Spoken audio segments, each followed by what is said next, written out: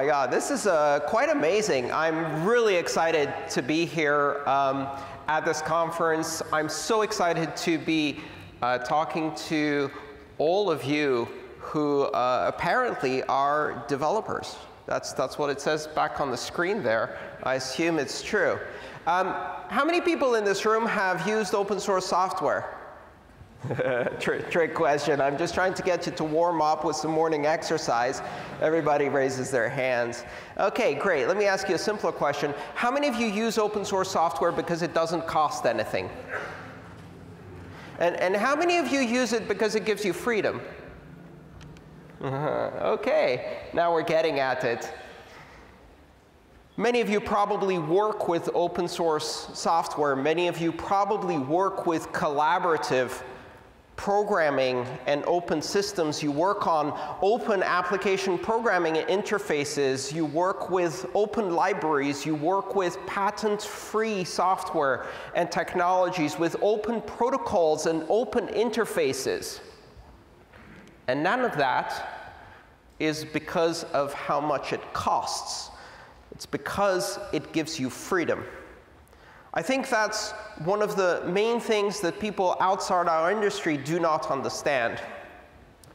But if you're as old as me, you probably remember it wasn't always like that.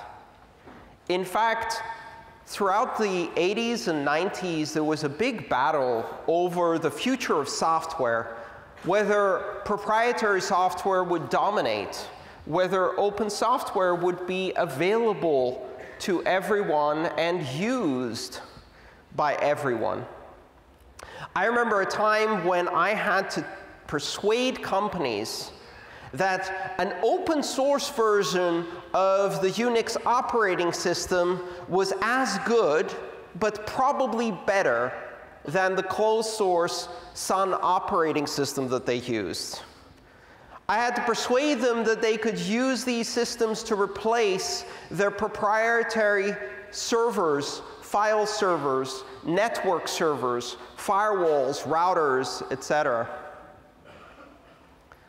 There was a time when Microsoft said, specifically Bill Gates said, that the internet would be one component of the information superhighway.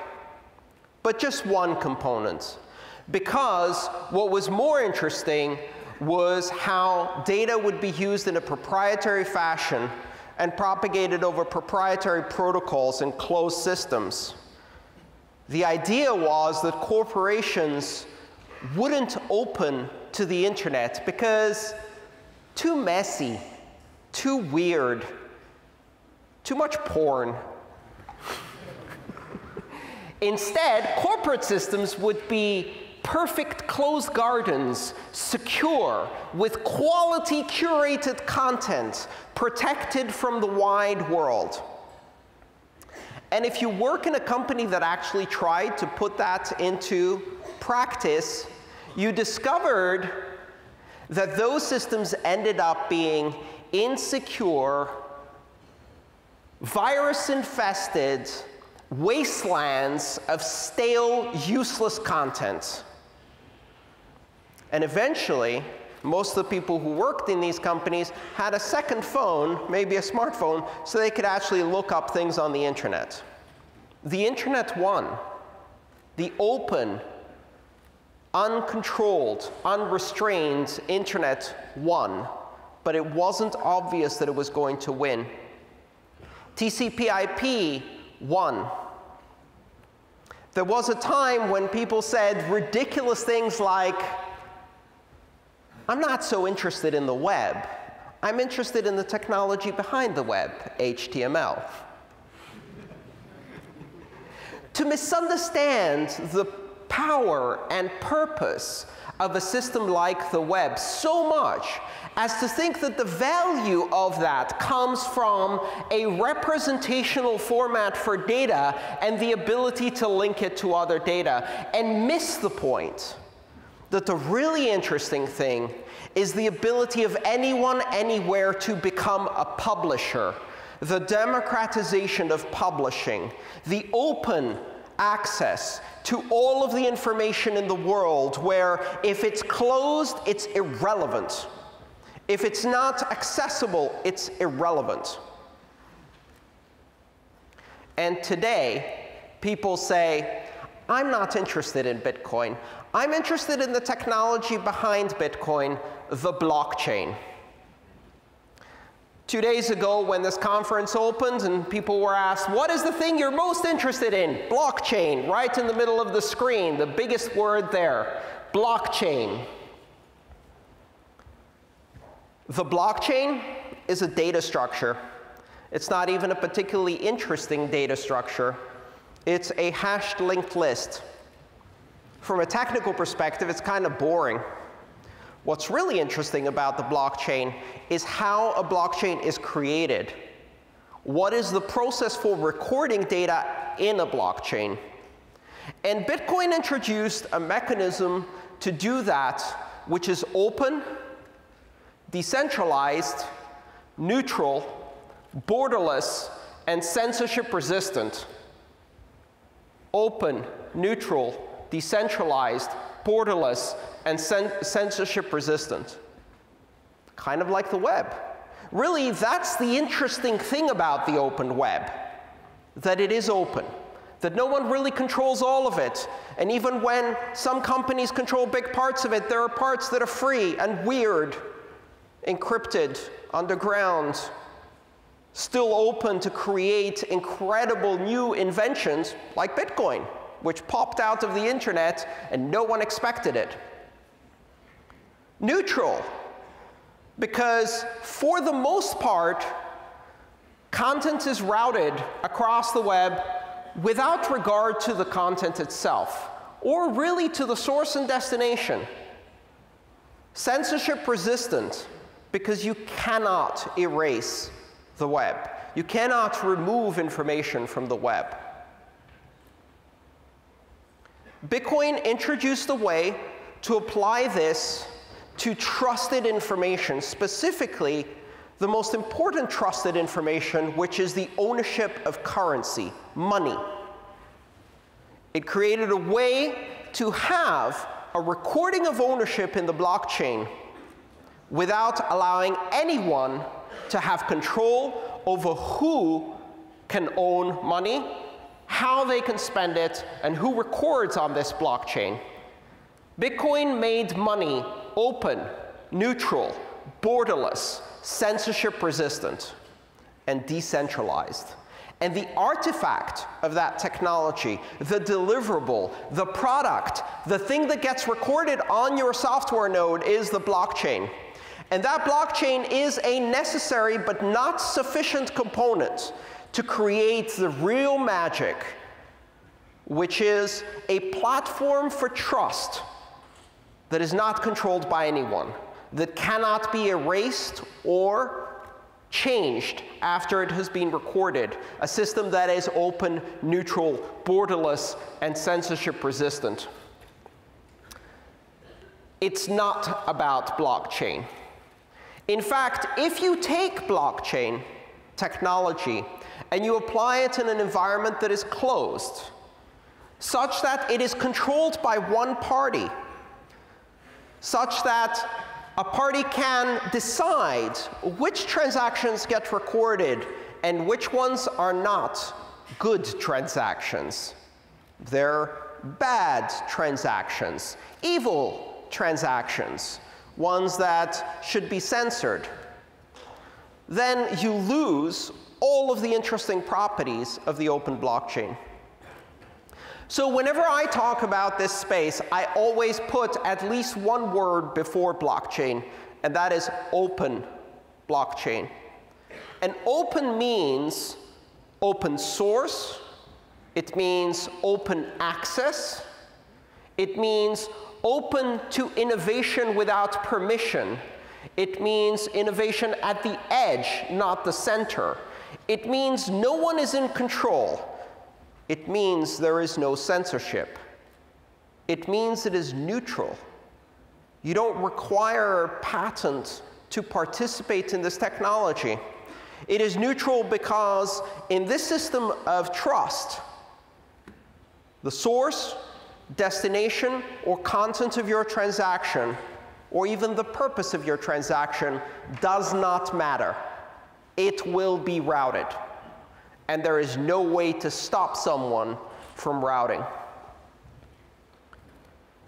Almost every day I meet people who come to me and say, yeah, I'm kind of interested in Bitcoin, but I'm more interested in all the other applications we can do with blockchain. Not the blockchain, just blockchain. It's become a generic word. And in most cases, that word is meaningless. What it means is I'm trying to redo everything where I used a database, only now we can do it with something that is 100,000 times slower and less well tested.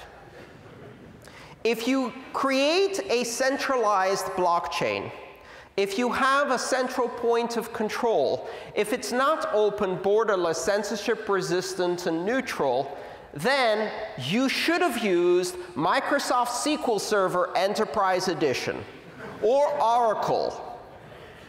The problem is no one is going to pay a consultant to rebuild Dubai's real estate records on Microsoft SQL. That's not going to get you any magic VC money sprinkled over you just because you go to Silicon Valley. In your hotel room, you go in front of the bathroom mirror, you turn off the light, and you say, blockchain, blockchain, blockchain 3 times. And a VC jumps out of the bathtub and starts throwing money at you.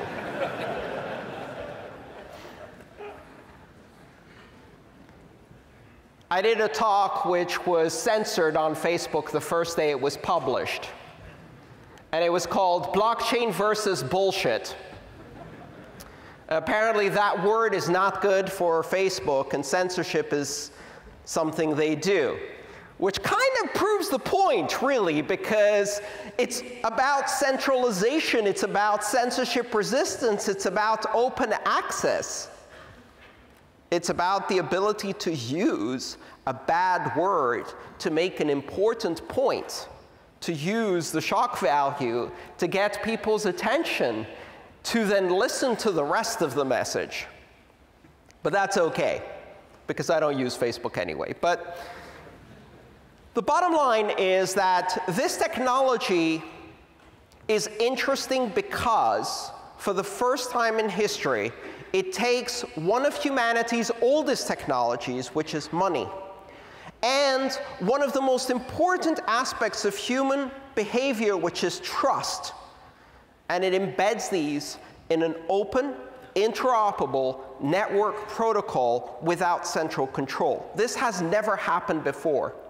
And yes, you can imagine a myriad of applications where the ability to trust in the network protocol and not have to trust in the other party you're interacting with, or in some kind of third party that acts as a mediator or intermediary. You can imagine many different applications. The problem is that a lot of those applications really depend on first establishing the fundamental application of value as a content type. When you turn money into a content type and make it something that is routable across the internet from any point to any point without reference to any third party, self-verifiable, self-authorizing, independently routable money as a network protocol, that creates the basis for all of the other applications. That creates the basis for applications of security and trust that we need to build as an infrastructure to start everything else. So yes, the blockchain, if it is open, if it is decentralized, neutral, and censorship resistant, can be used for so many interesting applications. Most of the companies you work for will not use it for that. They see the internet of money, and they want to build an intranet. The natural motivation of a corporation is control. The natural motivation of a government is control. And so they see this system and they say, well, we kind of like it. I mean, immutability, recordability, auditability, forensic analysis, cryptography, all of these cute things. Can we have it without the open, borderless, neutral, censorship-resistant aspect of it? Because we would like to make it closed, controlled, censored, and profitable. And they will build great intranets of money. And they will be stale wastelands, just like the Microsoft front page Outlook shit you have in the back office of your own corporation.